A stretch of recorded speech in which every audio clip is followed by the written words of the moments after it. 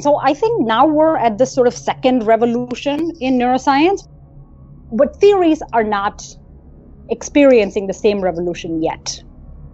We need fundamentally new models of the brain that capture not just within region interactions, ignoring everything else, but treating each region as only a small bit of the vast ensemble it sits in.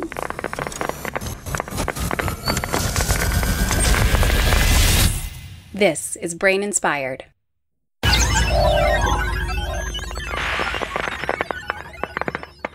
Is the brain one big recurrent neural net? Yeah, sure.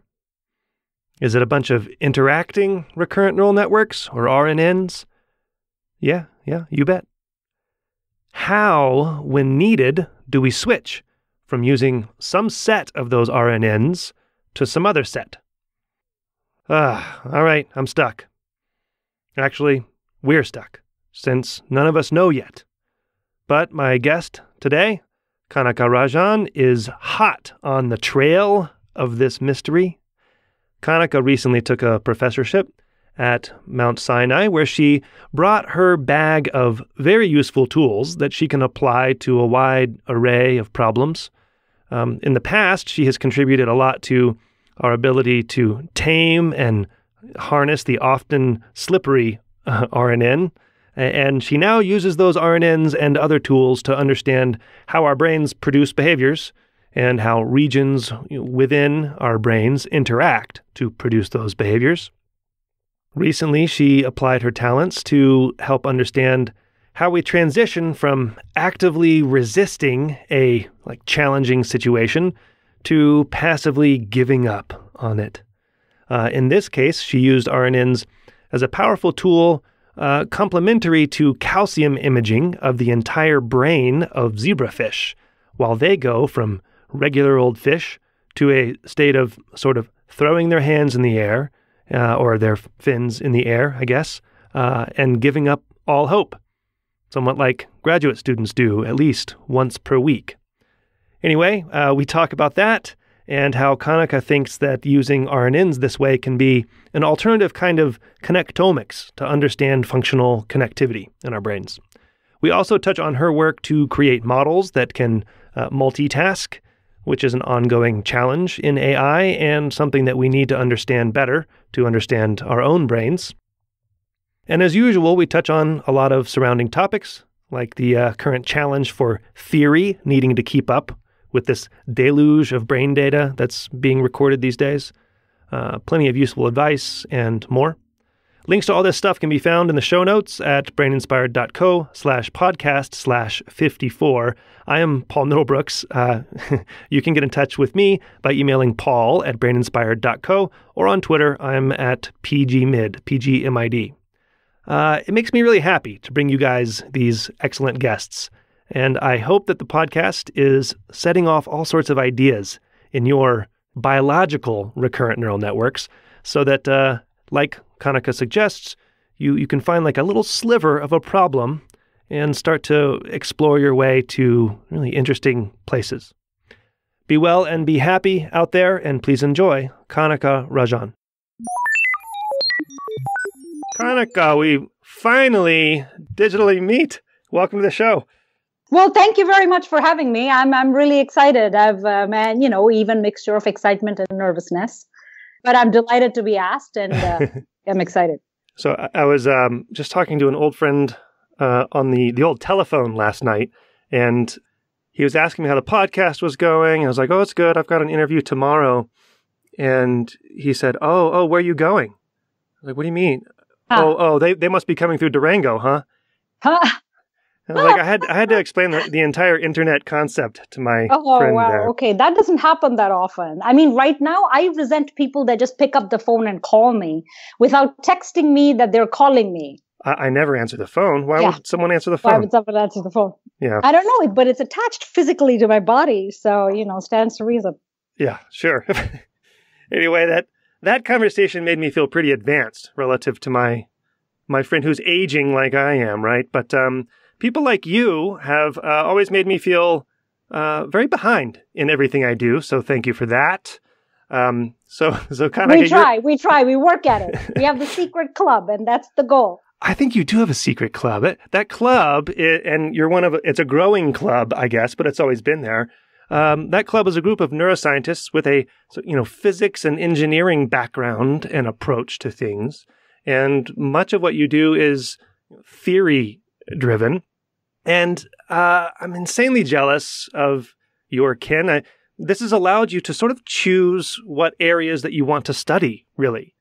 So I kind of want to start off just with a couple broad questions about this. Sure. This whole thing. So a lot of people on the show, when I ask them, what would you do differently, or how would you approach things if you started now and stuff, they often will say, it's computational skills are important. I wish I had done more math. And even people well-versed in math will say this, and I, personally have the same feeling. I wish I had done more computational, had a better fundamental understanding of much in computation, right? Do you agree with that? And I kind of want your take on, if whether you're surprised how little maybe you see in the neurosciences. I see a fair bit, but the reasons I have this sort of circuitous math, physics, heavy background, and my route to neuroscience has been sort of atypical, right? Like, that has actually helped me in terms of, the physics and math training. And you kind of alluded to it a little bit in your question, which is there's this freedom, right? Like I can literally pick any class of problems within the broad realm of biology and look at it from this lens of this set of powerful tools that physics and math have, that my formal training in physics and math have provided. So yeah, I think that everyone, especially now, right, given how advanced technologies are and how advanced computing technologies are, people should absolutely have a, quantitative background, and it's never late, right? That's the beauty now. It's not like you have to literally go to a class or anything. Now there's all these massively online courses to pick up the stuff that we need. And it isn't that much. It isn't 200 years of theoretical physics to make a dent in research problems. It really isn't. You don't have to read the Principia from Newton. So yeah, that's right. But so there is this sort of fundamental question of how much is enough to start off with fundamentally, right? And how much can be learned as you need it, sort of in a just-in-time, taking these online courses and stuff, What's the right... And, just to throw another cog here in the wheel, then there's you've always been interested in neuroscience and in biological intelligence in some way or another. So that has kind of guided you. It's not like you just thought, I'm just going to study I'm going to study physics in case it comes in handy someday, right? There needs to be some sort of interesting thing that you're striving toward, right? Well, kind of, right? So my interest in neuroscience wasn't peaked until after I had gotten an undergraduate degree in engineering and I was, halfway through a master's program in physics. And so, interest in neuroscience was really brought by looking at the problem from the lens of my training and from, how much is enough. I think linear algebra is a good place to start. And very, very quickly, you can ramp up to, the kinds of problems that I actually rigorously and analytically solve. And so the thing is, with neuroscience, we know so little. And there's so many unsolved problems that very, very quickly, even someone with, not much more than a high school education in quantitative fields like math or physics can ramp up to really contributing to research in a matter of months. That said, everything can't be just acquired the data sciences through an online course route. This requires, there is the discipline and the philosophy of, sitting down and writing equations and problem solving. And the discipline for me is the clearing the deck, right? It's philosophically, the brain is gnarly. The biological brain finds gnarly solutions. Mm-hmm. And so to have the discipline to say, okay, this is the small problem, a sliver of the problem that I am interested in solving. And these are the tools I'm going to use. That requires discipline. So clearing the deck, you mean getting rid of everything, and setting your sights on that one sliver of a problem? On one sliver of a problem, which, looks small from the start. It's not like, I can start with something like, I want to understand memory. That is not how the day-to-day works. Yeah. The day-to-day works with, I want to understand the small sliver of a problem. Why did I forget my keys? How does the brain do exactly? Or how does the brain solve this one small problem? Yeah. And then can I build an artificial, like a toy model that can solve that problem? Then compare the strategies that my toy used with the one that biological brain could use. But that discipline is what my training taught me, honestly. Everything else can be picked up. Yeah. Okay. Because when you get old like me, it's really hard. The math is harder and harder to pick up as you age, right? So I don't know. This is a constant question that I get in emails too, like people wanting advice on how to start and stuff. So it's linear algebra. I'm telling you, algebra. Literally, it's like, follow Gilbert Strang's video lectures, which, are now available, and then do the homework exercises in the back. Then literally pick up one of the homeworks that people post from their computational neuroscience courses, and you'll surprise yourself. Hopefully. I hope that's true. Yeah. It is 100%. The kind of work that you do, it's right in between AI and neuroscience, really, or can be, right? Do you feel like your work applies as much to artificial intelligence work as it does to neuroscience? Absolutely. Yeah. Absolutely. One of the questions is, what should, brain research, neuroscience, and AI be doing less of? It's literally stop fighting and recognize the fact that the two fields are really two sides of the same coin. The goals are slightly different, right? Yeah. The goal of traditional AI machine learning is to build the best tool that does something. The original goal, though, was to understand minds, I think. That's right.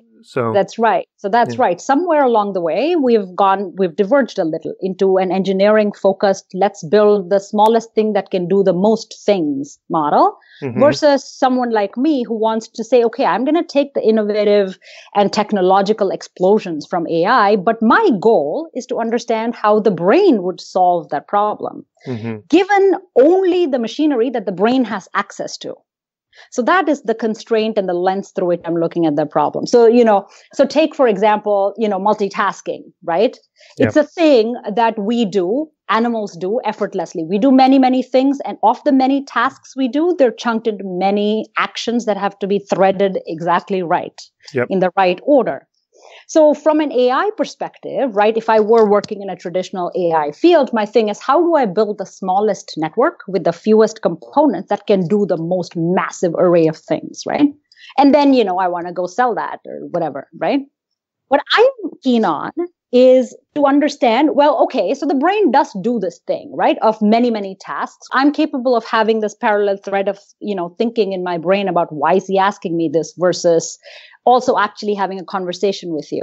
So the question about neuroscience here that I'm keen on is, what in the brain is tracking what task I'm engaged in and when it's time to switch? There has to be something in the brain that's monitoring, okay, I'm engaged in this task and these are the switch points. And that's something that I think is, a kind of a big unanswered question that, of course, can go both ways. Yeah. The better models of this kind of tracking ability that we have, the better we're able to build AI, but also understand the brain. I think that's right. It's come up a lot on the show. And just in neuroscience in general, there's proposed two systems that operate in some domain, right? And then the question is always, yeah, but how does it switch between the two systems, the two ways of doing it, right? And so this is open in a lot of different fields. So yeah, it's an important question. That's right. So what in the brain, like, where do you look for this thing, right? This thing that's a state tracker. That thing has to have, a steady representation while I'm having this conversation with you. But when I'm done talking to you, that thing needs to switch to a different mode to say, okay, task over. Right. Now, look at it from the disease perspective, right? I mean, I'm at Sinai and, I'd sort of be an idiot to not think about that, right? But let's say I take a sip of a glass of wine and I know that action is complete. I put it down and I do that until, I'm done drinking my glass of wine. But suppose that system that tracked when the task was over and when it was time to switch failed or just refused to track it at the right transition points. I could have compulsions, addictions. I could fail to complete movements because, I was repeating the same sets of movements because a tracker was broken. Mm-hmm. So where in the brain do I look for such a thing? What timescales do its activity patterns vary like? And so on. Yeah. This is, well, first of all, I'm glad you're drinking wine while we're talking. So, I'm not. No, I know. You picked up your fake wine glass, your bottle of water. Yeah. Wow.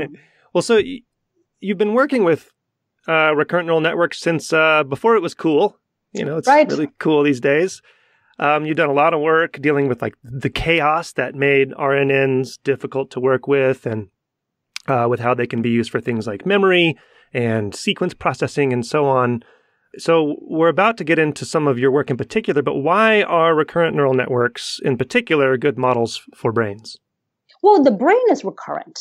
So that's sort of the simplest answer possible here. The brain brain doesn't transmit information unidirectionally from one group of active neurons to the other without any feedback loops.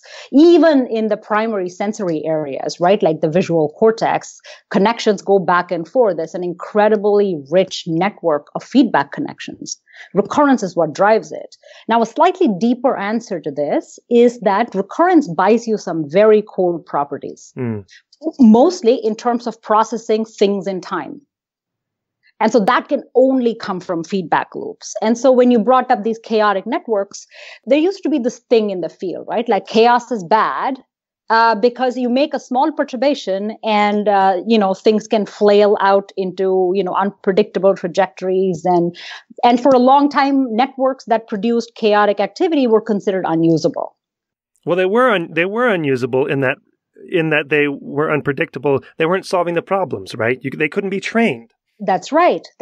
And then innovative people showed up and figured out how to, quote unquote, harness this sort of chaotic patterns of activity into meaningful patterns of activity. Mm-hmm. And so I've contributed to that body of work and so forth. But the key is that, so there are sort of two main issues.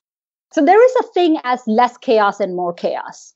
This was a thing that I learned during my work in my PhD on networks that were spontaneously chaotic, but could be channeled to do useful things nonetheless. Okay. So there are things that are, in the regime of fully chaotic and unusable, but there are also things that are less chaotic and could be used. So for example, my entire thesis was about how inputs, like subtle inputs, could influence the pattern of spontaneous activity. So while I'm having this conversation with you, I'm not shutting off all of the rich thoughts and daydreams that occur in my brain, right? So there is that aspect. The second major thing is that at the point when these networks become chaotic, there's a critical slowing down. And this comes from, actually solving these equations in an idealized setting, which may or may not have much to do with the real brain's operation, but have guided our intuition till today. That critical slowing down is responsible for explaining a lot of how we can do things over time. Do you mean by the critical slowing down, are those the fixed point attractors, or are those the attractors that it's slowing down in the regime? That's right. So it's related to that. It is exactly related to that. Now I just want to talk about chaos the rest of the time, but we'll come back to it, I suppose. Okay. Cool. So, I mean, obviously, RNNs, they're the way to go. Our brains aren't just feed forward. They just are, right? I mean, the question is really back to, do you want to understand the functioning of the brain with the constraints of the machinery that the brain has? Yeah. Or do you just want to build a device that does something better than the brain does, which is, great also. Computers outperform us every day. Every day. All right. So here's my goal for the rest of today's show. I'm going to hammer you with really stressful questions, and I'm going to be unsatisfied with all of your answers. Lovely. And over the course of the show, my hope is that I will affect your, serotonin and send you into a downward spiral from an active, enthusiastic participant into a passive, nearly non-responsive pool of depression. Does that sound good? Yeah, let's see how it goes. Okay, let's see how much violent thrashing occurs en route to this. So I'm referring to this recent paper that you were a part of here called Neuronal Dynamics Regulating Brain and Behavioral State Transitions.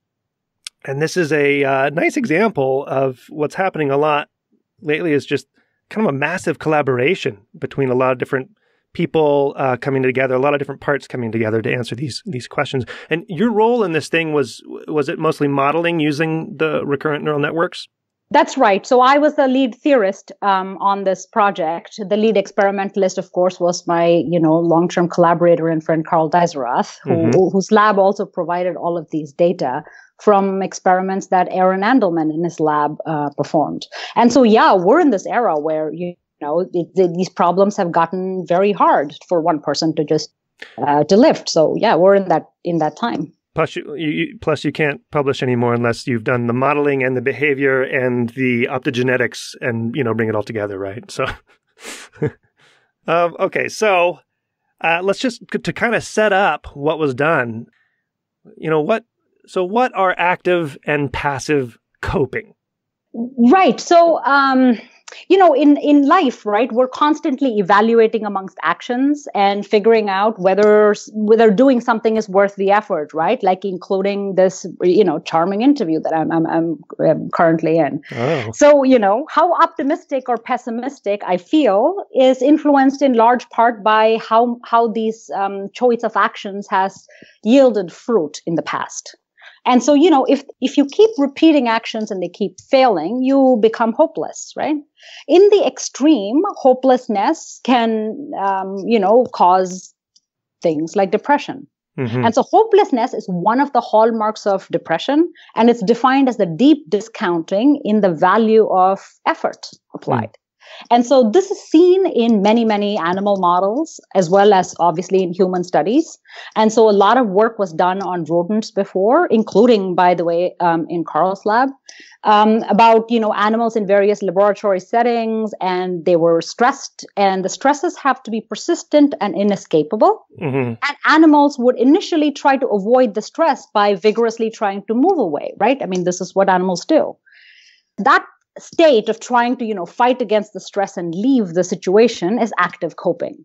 But if those actions are ultimately fruitless, with, enough persistent and inescapable stress, you go into this mode where you don't thrash around anymore, or movement cease completely in some cases. So that in a more sort of complex setting is known as learned helplessness, or more generically, passive coping. So, active to passive coping, there's like a line between the two. It's a continuum. Yeah. And in disease cases, you lapse into passive coping earlier. And in response to medications, you may delay the onset of passive coping. And so what they did in their experimental, in this beautiful set of experiments, was to, figure out a zebrafish model. Mm-hmm. So larval zebrafish have, many, many advantages, but they, figured out this way of stressing larval zebrafish until they lapsed into passive coping. And these are just like little mild shocks, right? That's right. They're little mild shocks that are delivered. And initially when the shocks arrive, the fish whiptails vigorously and try to escape. But if the stresses keep coming, if the shocks keep coming and they can't escape the scenario, fish become immobile. And, that is passive coping. But in these experiments, you could track the tail whips in real time and monitor almost the entire brain with cellular resolution through this whole experiment. Yeah. Which is another advantage of the zebrafish, just because they're translucent, right? That's exactly right. And you can do really good imaging and optogenetic manipulations in them. They have a powerful set of genetic tools. But from a theorist perspective, right, this kind of sampling is unparalleled. So right?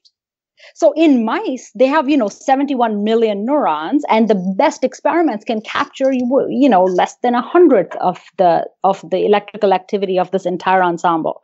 But here, you can record everything with cellular resolution, practically everything. Well, yeah, right. Just to back up, I guess the behavioral question was, what is this transition from active coping to passive coping? And then sort of the neuroscience and modeling question is, how does that transition happen? What's happening in the neuroscience question is, where is it happening in the brain and what's happening in the brain? I guess because in the past, passive coping has been associated with just a ton of different neural regions based on previous studies, right? So this thing is like looking at the transition from active coping to passive coping in the brain. Where does it happen? How does it happen? And this is where like the modeling work comes in as well, right? That's exactly right. That's exactly right. So we know by just looking. So the only thing the animal is telling you is at what point it stopped thrashing, right? That's literally the only thing that you can, that's the only reported variable here. The rest is through measurements and through modeling, through principled theory, as well as, and computational models to pick out signatures of the mechanisms that drive this active coping and passive coping transition. So from measurements alone, right, they knew that there were a few regions that are involved in this. Yeah. They knew how these regions could behave in response to the stressor. So by looking at activity directly. But then how these dots are connected and what are the meaningful signatures that are driving this transition? What sort of connectivity changes brain-wide mediate this? Is there something common between the motif that, let's say, my model extracts in zebrafish and the models that I build with my mice collaborators will extract? I mean, the commonalities are interesting, but the divergences are also fascinating. And so, that's why I think we need these experimentalists and theorists working together. So, an interesting piece of data sparks my interest. I build a model. I make a prediction that they then verify, which refines my models. It has to be this intimate loop. Yes. Well, maybe we can just go over the neuroscience results, and then I want to get into the modeling because it's really cool the way that you approach this. So, so you have these zebrafish. They're given this behavioral challenge where they were induced into a passive coping from an active coping state. And I mean, the main results, I guess, are in the habenula and the raphe. Do you want to just sort of just summarize what was seen in the habenula and the raphe? So what they got from the measurements alone, well, they got two things from the measurements, right? One was the fact that, these tail whips, if you look at the number of whips the fish makes through the experiment, that in the case of the challenged fish decreased slowly until it ceased, right? So that's sort of the behavioral measurement. By looking at the neural activity during this time, Aaron extracted two salient signatures. One was that the habenula seemed to ramp up its activity.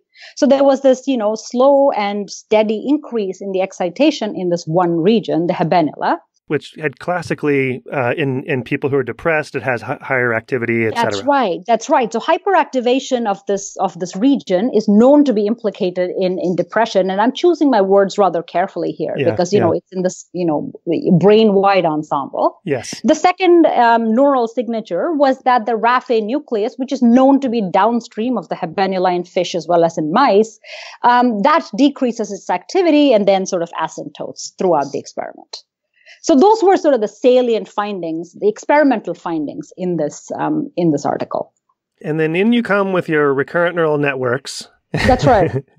So what was the purpose of modeling these things?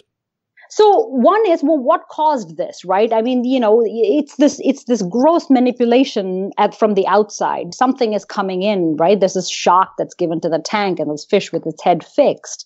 So what is changing brain-wide, right? I mean, they have activity from all of these, 10,000 neurons at a time, at minimum, 10,000 to 40,000 neurons. Yeah. Imaged over, an hour long, half an hour to an hour long experiment and with the tail velocities. So what's causing the habenular activity to go up?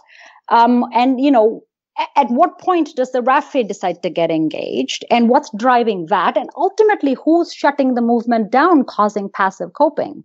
So to look at this massive data set and to extract motifs that are correlated with these activity patterns, modeling was required to build an almost an artificial, like a meta fish that, captured as many of these experimental features as possible, but one that I had built so I knew what its wiring would reflect.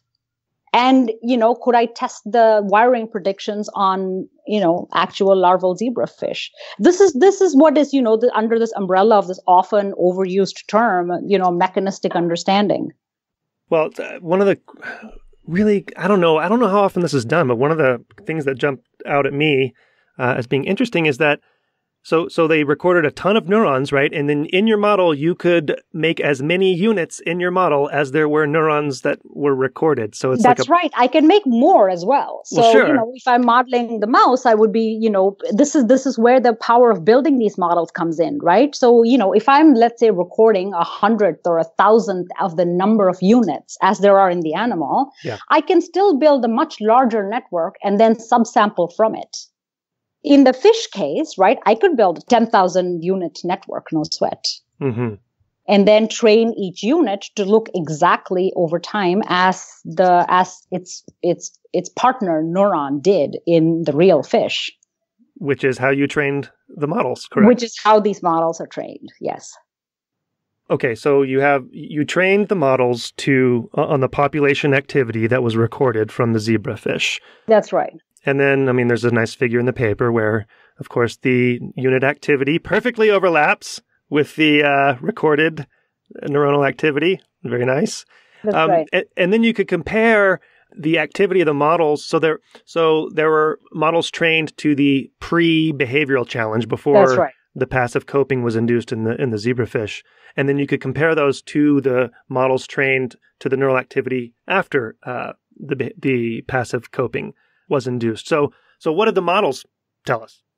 So the way this works is, I take a recurrent network, completely randomly wired, and to say, okay, here are these model neuron-like units. They're of course not entirely biological. They're missing many of the bells and whistles. But the way it works is I take each unit and its activity, which let's say in the spontaneous case could be chaotic or irregular, and I train it by this learning rule to match the calcium imaging data directly, a calcium fluorescent signal acquired from that particular neuron. So in this case, every neuron in this network has a partner neuron that provides it target functions, and the partner neurons, of course, in the real fish. So I train this network in 3 epochs in this paper. So there's a baseline period, which is the first 6 minutes of the experiment. Then there's, of course, the next 6 minutes during the early phase of the shocks. And then towards the end, after the shocked fish have lapsed into this passive coping or immobile state, then, of course, there's a third network. Well, so just to interrupt with the activity that's being recorded with the calcium imaging, it's an analog signal, right? It's like an activation function. So it's not a spiking network that you're training. It's like a regular old neural network. So you have an activation function. And it's a constant, continuous signal, not spikes. That's right. That's exactly right. These are rate-based units within these networks. And so, it was convenient that the experimental data set was, calcium imaging. It was nuclear localized GCAMs for what it's worth. So it was, we knew that what was glowing was actually a neuron. So that was another sort of power of the experiment that we leaned on. But training these analog signals helped. Okay, but the key is that, okay, sure, these networks are incredibly powerful, right? And the reason they're powerful is because the thing that we're changing varies at the square of the number of neurons, you see? So while I'm training 10,000 neurons, it's 10,000 square number of free parameters. So I could do anything with them, right? I could train them to ballet dance and lapse into passive coping simultaneously, right? So these are very, very powerful networks. So the question is, well, okay, so the thing that I derive from them, that's the key, right? Once you've trained this, of course you can train them, they work. The surprising thing is the interaction matrices that you can derive from the trained network afterwards, which we don't have the foggiest idea how to do with measurements alone. There is no connectome for the fish. There is no connectome for the mouse, and certainly not for humans, at least for a long time. Right. And so these interactions really reflect the pairwise influences of one neuron in the fish to another neuron in the fish. That's what gives you these little arrows between region 1, region 2, and region 3, and up to region 21 that really drive this behavior. And this is like sort of a modular kind of model. So you had, how many regions did you set up? So they have about 15, so depending on the fish, somewhere around 15 to 21 regions. Oh, I see. So it's that are simultaneously imaged. So yeah, we just take a network that big and train them all. I see. And then you can look at the interconnections within a region and then also between regions.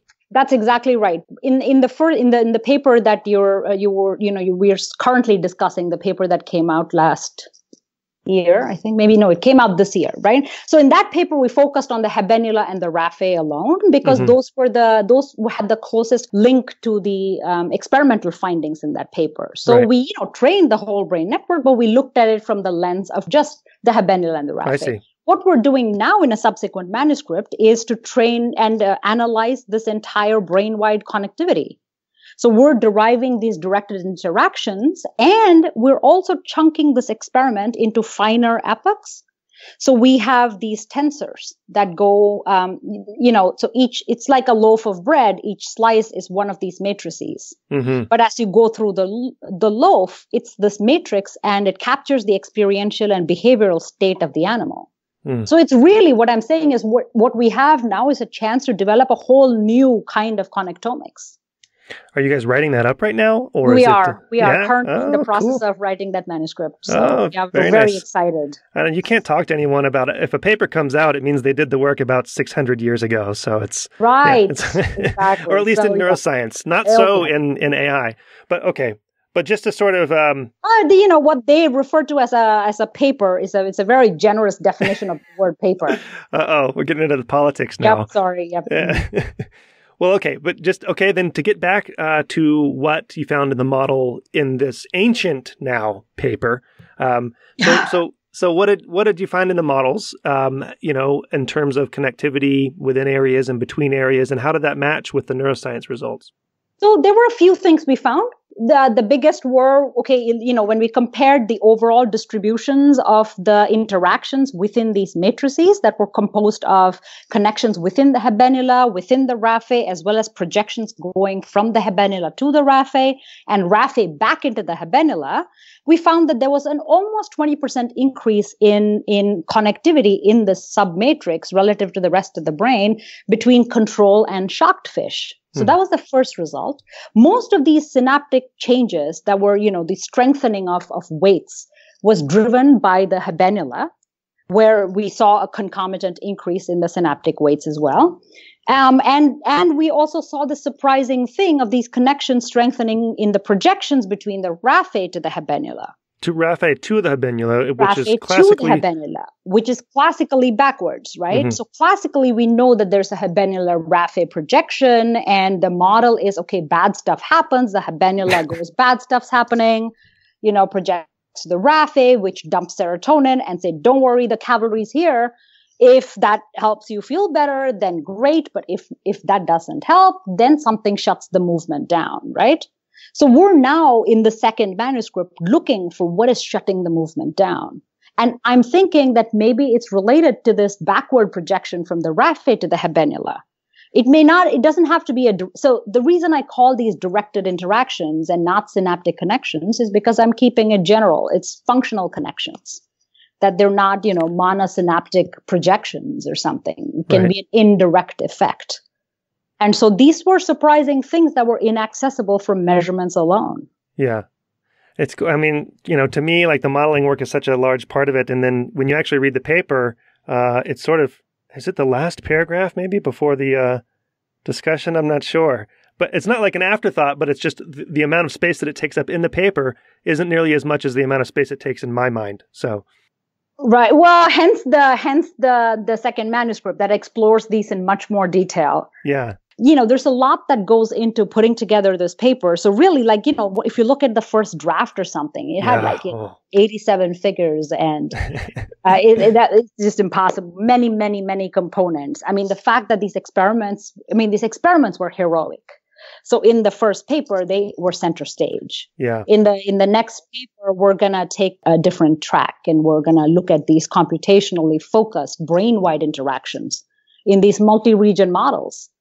So it's the same model, though, but you're just including more analysis on the So it has a few changes. We're also doing things like, we're restricting the plasticity. So we're gonna say, between region plasticity is a little less full than within region plasticity.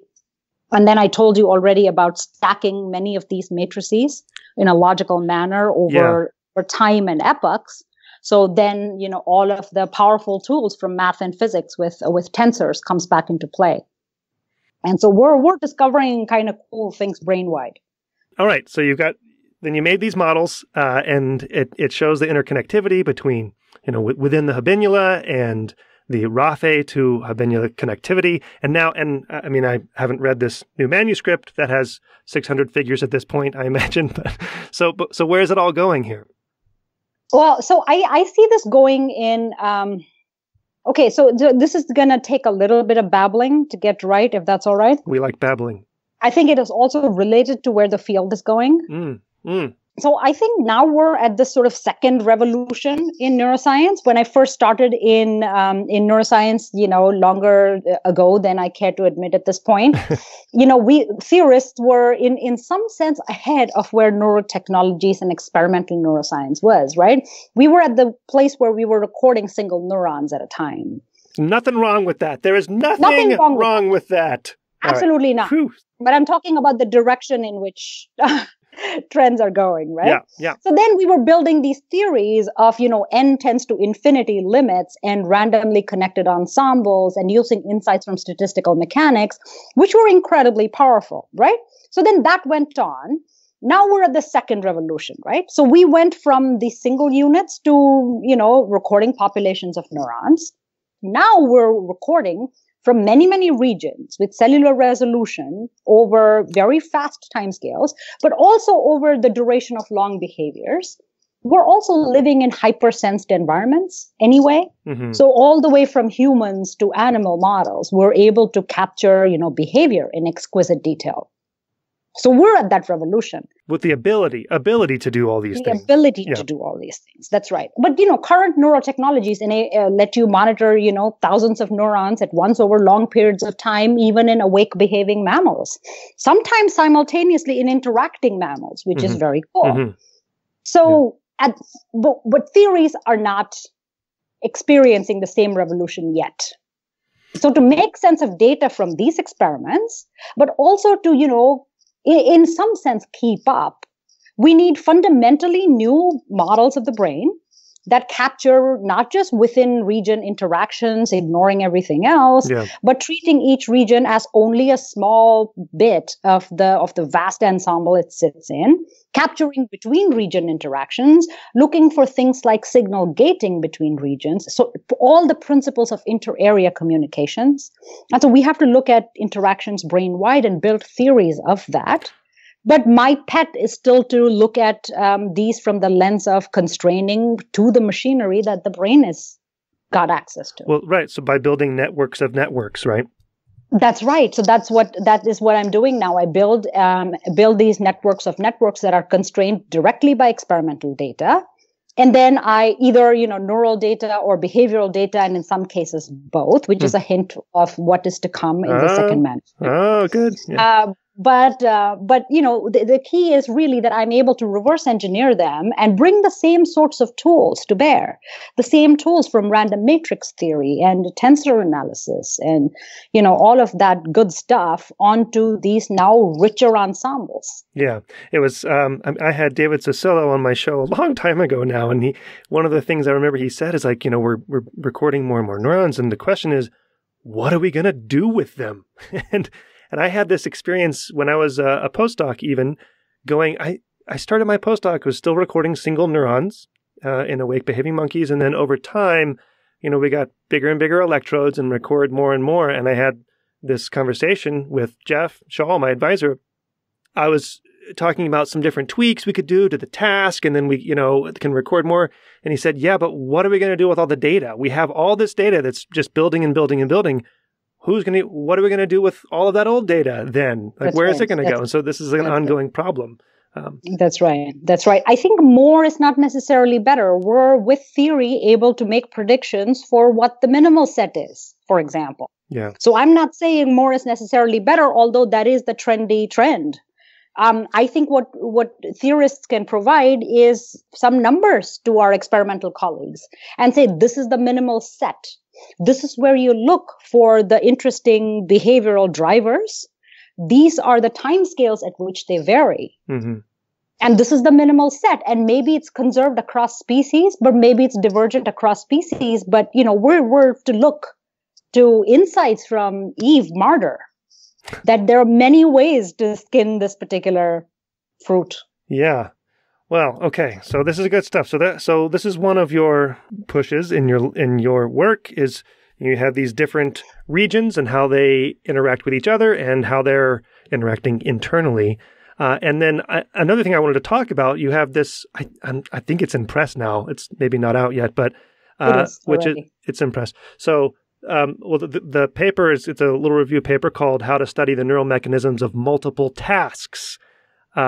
So then this is a different sort of push in your work. I don't know. Do you want to just kind of compare it to this interregional? Sure. So, I mean, it's not a comparison so much as a second sort of interrelated direction in my lab. And I think I talked about this at the very beginning as well, when we were talking about this AI neuroscience drift. And so I can, pull from that as well a little, maybe. Yeah. Well, so in AI, there's the problem of transfer learning, which is like a really open challenge, a big problem still. And so to get networks to perform multiple different types of tasks is an ongoing challenge. And That's right. Right. So, this is a problem that is faced by, essentially two of the leading fields studying this kind of thing, right? Like multitasking is the thing that is studied by AI machine learning approaches.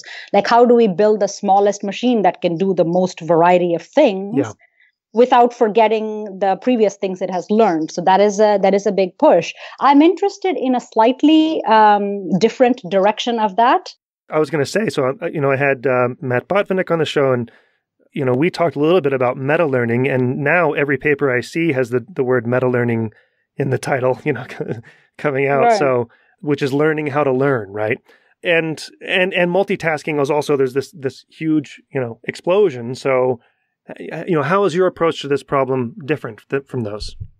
Right. So it's complementary, I would say, right? Like, I'm still driven by the primary desire not to build the smallest thing that can do the most things better than humans can, but I want to sort of understand how the brain does it with its machinery only.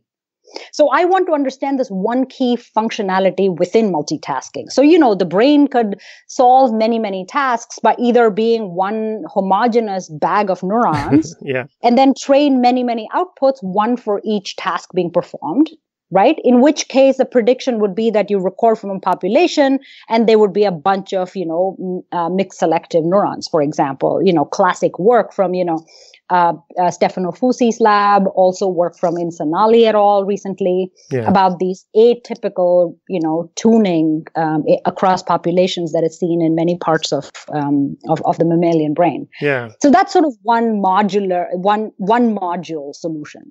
Then there's the other solution in which everything is specialized, right? We know the brain has many regions, and so each region could have a very specialized function. And then collectively, they cooperate or compete or, interconnect in clever ways and solve the problem. So both of these are unrealistic models of the brain in multitasking, right? So somewhere in between is the solution that has, features of flexibly learning many things, but maybe not doing everything 100% perfectly. And so this comes back to my training, right? I want to clear the deck and, laser focus on one aspect of this problem that I think could potentially be the key to figuring out where on this continuum the brain is. And so that sliver for me is figuring out, if we're doing multitasking, someone in the brain has to be monitoring what task I'm currently engaged in and when it's time to switch to the next task. So where's the state tracker in the brain? Mm-hmm. And what timescales does its activity look like? What happens when the state tracker is broken? And how do you correlate that with, timing deficits or inability to stop doing things in time or festinating and those types of, neuropsychiatric issues. But even from a basic sciences perspective, that's the sliver problem that I'm currently interested in. And of course, scale that up to other settings. Very good. So actually, the paper that I'm alluding to here, one of the co-authors is Michael Cole, with whom I was in graduate school way back when. I see. Yeah, so it's good to see his name on there. I see.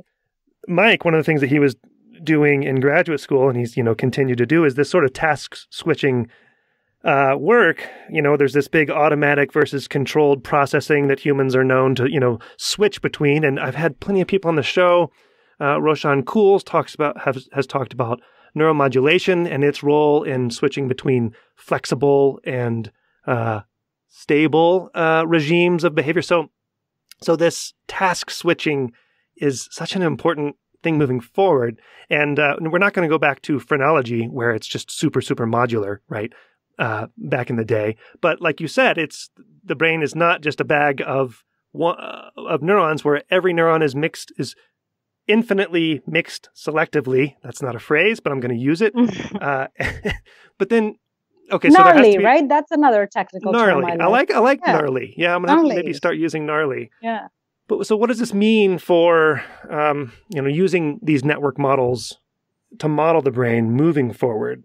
I mean, are we just going to end up with as many RNNs connected together as there are modules in the brain, and then a task switcher, or what? What's it going to look like? Personally, I would like a minimal set. Constrained by behavior, right? Like, let's find a class of behaviors. So that I'll tell you what the next sort of paper in the series that I'm writing is about, for example, right? Yeah.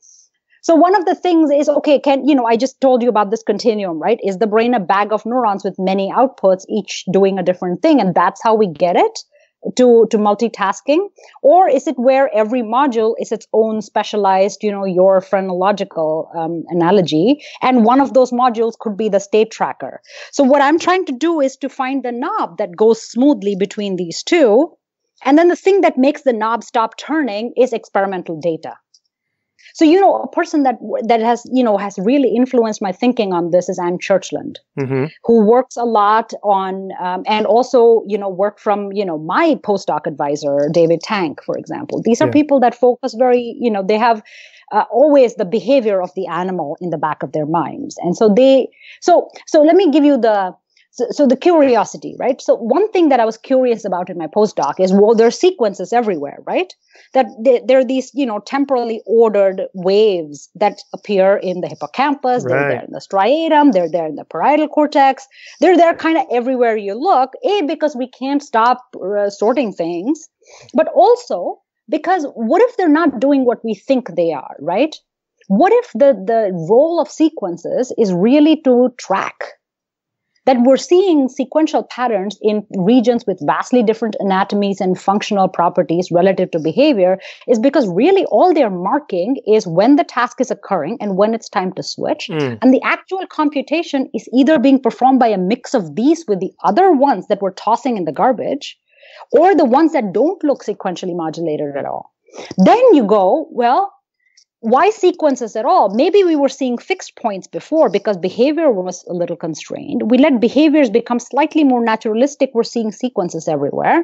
Why stop there? What if chaotic attractors are the state trackers? And we see higher dimensional representations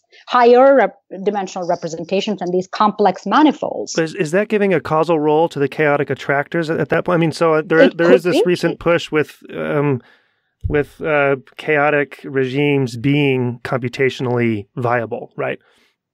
It totally could be. It could be. So what I'm doing in this next paper is to, in an idealized setting, in models alone, training networks to do tasks of increasing complexity within a certain realm, right? Let's take just decision making or just working memory, one of those things.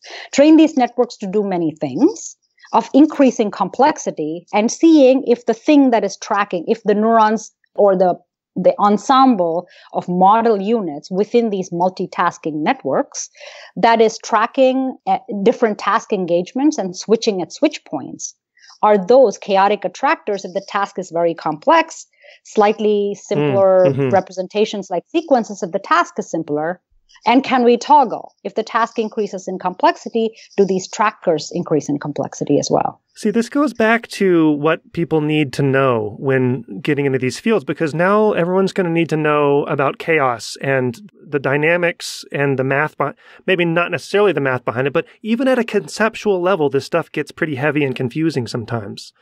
So there's just an open question of what you need to know, because my time is limited. I don't know about your time, and I'm apparently extremely slow learner. So you really have to like sort of pick and choose what you're going to study, because anything worthwhile, it's just going to take a damn long time to really know.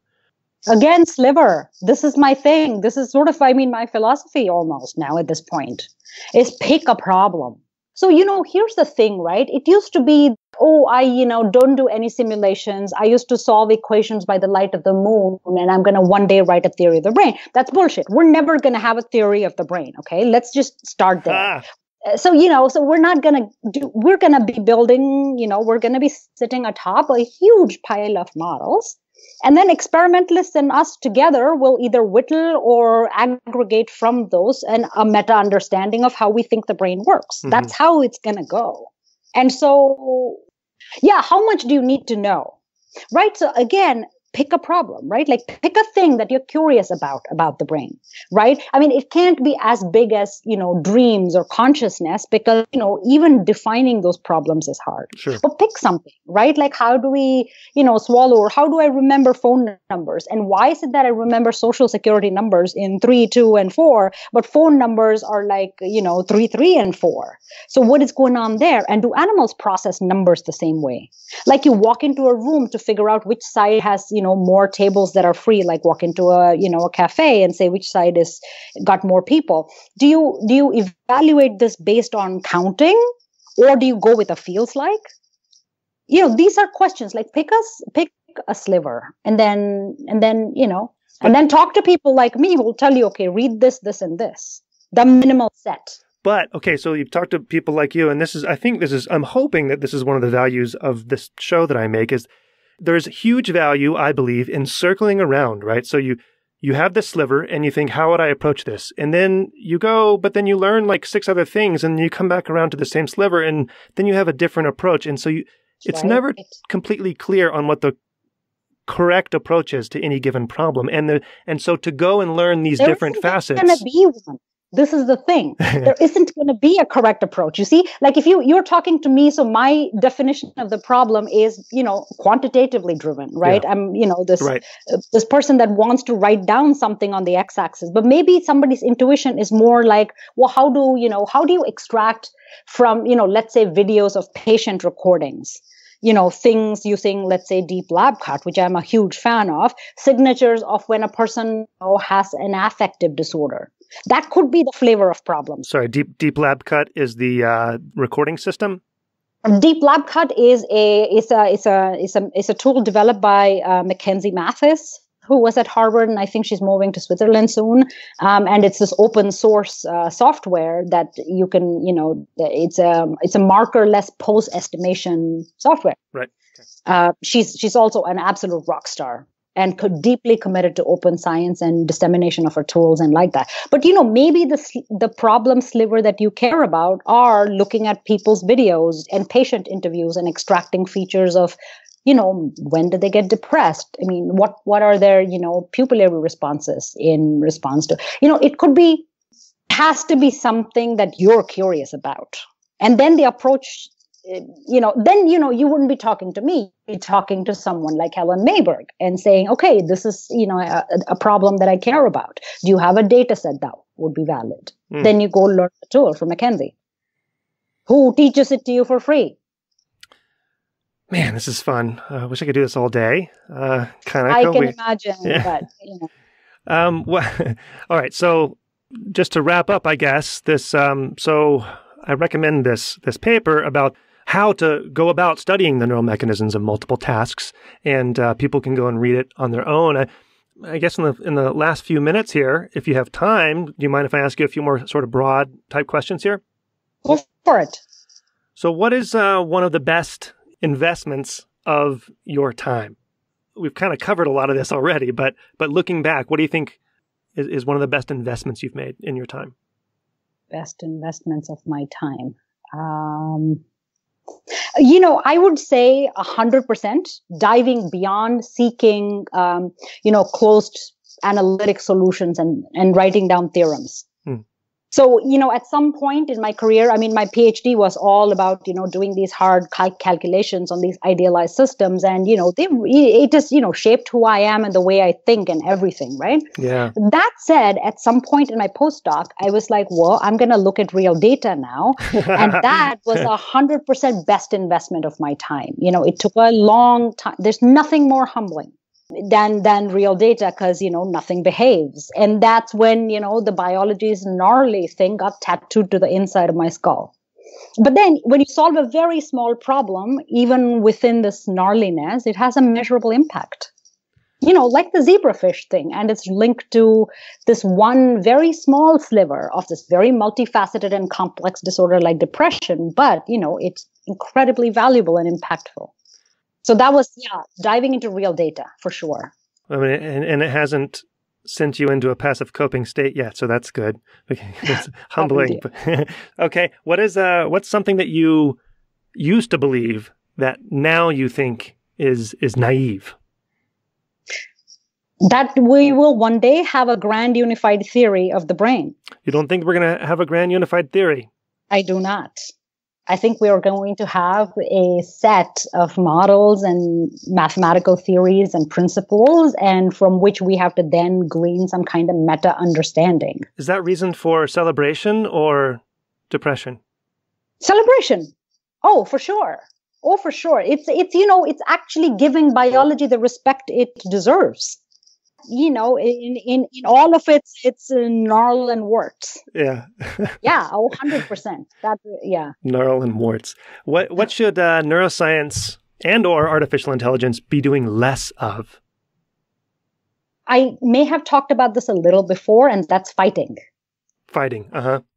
Well, we are after slightly different goals, especially, given that, one is largely driven industrially, one is largely driven academically and so forth, right? So there are a few differences in viewpoint and how we approach the problems. But ultimately, cooperation between these two fields and much more cross-pollination is required for us to make progress. Because I think, if traditional AI models had, much more regard for, the constraints that biology puts, the biological brain, the biological nervous system puts, then it would enrich their models and the tools and algorithms that they build. But from our perspective, the explosive and rapid advances in that field in terms of, even coming up with learning algorithms could help people like me understand the brain better by using them as tools to pick out things from data.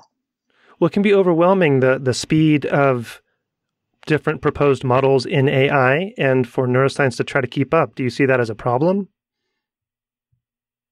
It's challenging, for sure. It's challenging for sure also because there's a fundamental difference in the way that we choose to disseminate our results. Right? Traditional neuroscience is still very journal driven. AI is very conference proceedings driven. On the other hand, conference proceedings have, it's in an enormous volume, right? They come out at an enormous volume without necessarily as much depth as I, in my oldie-timey fashion, would like to see, with notable exceptions and so forth. So I think, to keep up with all of it is definitely challenging. But, you have colleagues whose work and opinions you trust, and you talk to them. And I have become much more focused in the classes of problems that I care about. So it has come at the expense of learning broadly, for sure. Yeah. But it has gotten me deeper. God, and I think it's a choice I'm okay with for now.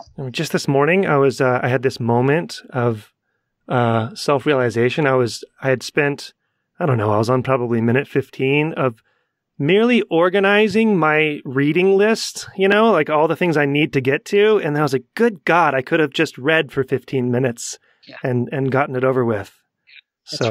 That's right. Then thank God. Then I had to quit. I had to come talk to you, which was the best thing I've done all day. So So, honestly, between you and me, I get a lot by going to like a smaller meeting. Yeah. Not like, a spray and pray style meeting, but like, a meeting, let's say a Genelia or something, or a GRC, or, a smaller meeting. And then people will usually describe the results of their 2 or 3 papers in that talk.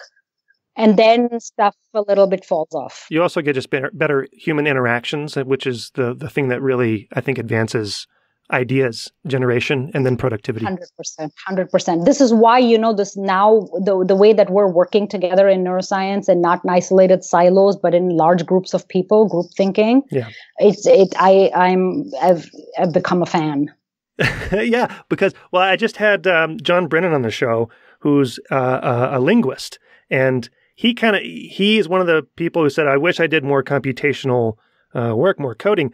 So he's sort of the opposite of you, but then he employs, sort of offloads, I guess he says, that job to his collaborators and gets to learn from it. So we all benefit. It's wonderful. That's right. No, I mean, I'm telling you, it's like physics used to be in the 1920s, right? I mean, computational neuroscience is there. Yeah. What else could I be doing with my life? Yeah. Well, okay. So there's not going to be a grand unified theory of the brain, but what do you think is one, given trait of our intelligence or cognition that you think is going to be really hard to understand and model and build? The hardest, I think, would be to capture things like learning and development, right? Like, how do children learn? And is there something, I mean, look, I don't pretend to think that human intelligence is this, mystical, magical peak of the intelligence, pyramid that, all models should aspire to. I literally do not. Yeah. I think that there's a lot to be gained by looking at things like octopodes and swarms of ants and stuff, right? I mean, so yes, I'm agnostic to that. But I think that, the way that juvenile animals learn, and then they acquire that learning or shape that learning process throughout their lifetime, that one is going to be a hard one to recapitulate in these machines, because there's clearly a value in that route that animals take, or even humans take, through their development. And so that one, I think, is going to be a hard nut to crack. Man, development always scared me. It's just because but you're used to these things because you've done sequential, but just putting the element of time into anything is scary. And how hence recurrence, right? So what I put time at, what I consider a longish time scale is still, hours at most, right? Yeah. The problem becomes when the hardware is changing too. Oh, yeah. Oh, I'm hoping to have someone on my show who deals with this stuff, sort of the evolution. Rebecca Sachs is your best friend. Well, she's on my list. Okay, she's the email will go out later today. How about that? Got it. Yeah, no sweat. I mean, she's a person whose work I'm a fan of. Is all. I don't know her personally. Yeah, she's definitely, if she'll agree, she'd definitely be on the show. What is one of the best scientific quote unquote moments that you've had? I feel like there's been many. Especially since I've come to Sinai, right? Having your own shop is absolutely, yes, it is completely incredible, freeing intellectually. Fuck, I missed that. And so, well, I know it's a personal choice. I mean, it's not for everyone. Sure. I mean, ask anyone that's been a postdoc for 7.5 years. But my best, I think, still is. So I did my PhD at Columbia with Larry Abbott and Haimson Polinsky, and one of the first papers we wrote together. So Larry and I wrote together was what's now called the Rajan Abbott distribution. So we calculated the spectrum of modes that a network that is composed of excitatory and inhibitory neurons together would form. And so we were doing this kind of, it was a tough calculation, and we were sitting in the old Columbia Theory Center, which was, kind of a fishbowl. And we were just sitting together and, breaking our heads on this calculation. And meanwhile, I, wanted to put this into Mathematica and see, okay, look, are we making an algebraic mistake somewhere? And he was doing it, pen and paper. We were sitting literally side by side. And then all of a sudden, the same result popped out. We jumped out of our seats and yelled. I mean, that, to me, everyone just stopped and went, freaks. Wow. That to me, and that has, it was the first one like that, and it's always been special to me. I return to that memory often. I've got goosebumps myself. I really do. It's kind of a cool one. It kind of never happens. It doesn't ever happen. That's true. No, that's why. Yeah. This is what I'm saying. So that's why I'm kind of holding on to that one. Finally, Kanaka, what is, you have a lot of ideas. You have this set of tools that you can apply to anything that you want, but you have a limited amount of time. What is one idea that, you don't have time to pursue that you think someone else, that you wish someone else would, or you think someone should? Right. I'm thinking. Okay, so I have two, and then you can pick whichever one you like. There's the pet one that I like very much. So you know how, so I have this interest in conservation, wildlife conservation. Recently I've been sort of involved with this David Sheldrick Wildlife Foundation. Okay. And so they rescue elephants, orphan elephant babies that have been orphaned because of, human wildlife conflicts or poaching or what have you, right? So there are these infants that are hand raised for many, many years by humans, and they're then released into the wild, reintegrated into the wild. They have certain behaviors that entirely wild elephants do not. So, for example, one of these hand-reared elephants will return after 10, 15 years, and they will bring their newborn baby back to the handlers to show them and stuff. So they're not domesticated by any means, right? They're wild living animals that are, I would like for someone to look at this thing called the exposome. So what are these elephants exposed to? Their genetic makeup, their protein makeup, their epigenetics. I mean, is there anything in there that is now changed because of the way that they've been, their early life has experienced? Is that a term, exposome? Exposome is apparently a term I learned recently. Okay. Everything that they're exposed to in the environment. It could be the genome, the methylome, the metabolome. So that's one sort of pet thing that I wish somebody did. Then there's the other one, which again, I don't have time to do, but relates to tools that I know how to use. So what I want to do is to build recurrent neural network models of things like social media engagement or games like Fortnite. So, if I could find one of those guys and have them give me, even anonymized, right? Like user data by time engagement. These are still vast time series data. And I would like to use my approach of inferring directed interactions to see if the interactions are, organized by something sensible and, But by like a higher order principle, or like a higher order principle. Like, for example, do these interesting modes come out of it, right? Like if I diagonalized one of the matrices of interactions from just from fitting the time series data of individuals on social media, are they organized by, our bubble versus the other bubble?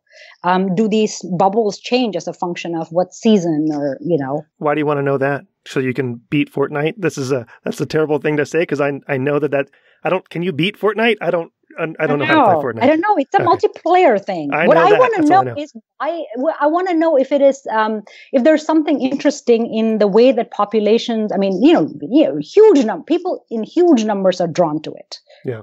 Yeah, people that don't play games were hooked onto things like Twitter and Facebook for that reason, right? So there's something about population-wide engagement, even without face-to-face or interpersonal interaction, that could have, interesting mathematical properties.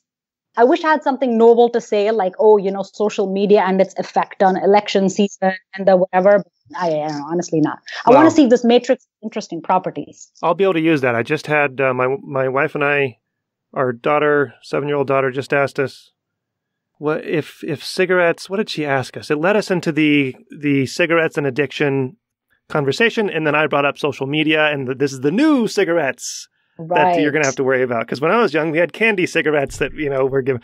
But now everyone's going to be socially anxious all the time if they don't have their phones on them and stuff. So that work will be directly applicable to me and being able to describe the higher order principles undergirding my daughter's future addiction to social media. Ugh. Well, you're saying future, which it indicates hope and optimism. So Yeah. Well, there are some positives too, right, to social media engagement. Yes, of course. We're able to do this, for example. Of course. Yeah. Well, this isn't social media. However, you can find Kanaka on social media on Twitter. She's at Twitter at Rajan KDR, and of course, I'll link to that in the show notes. And then you can also, of course, find her at rajanlab.org to learn more about what she does. Kanaka, I'm looking forward to these papers that we didn't talk about because they're coming out. Thank you for talking with me today, and I wish you luck. Thank you so much. I've had a delightful time, and thank you so much for making the time.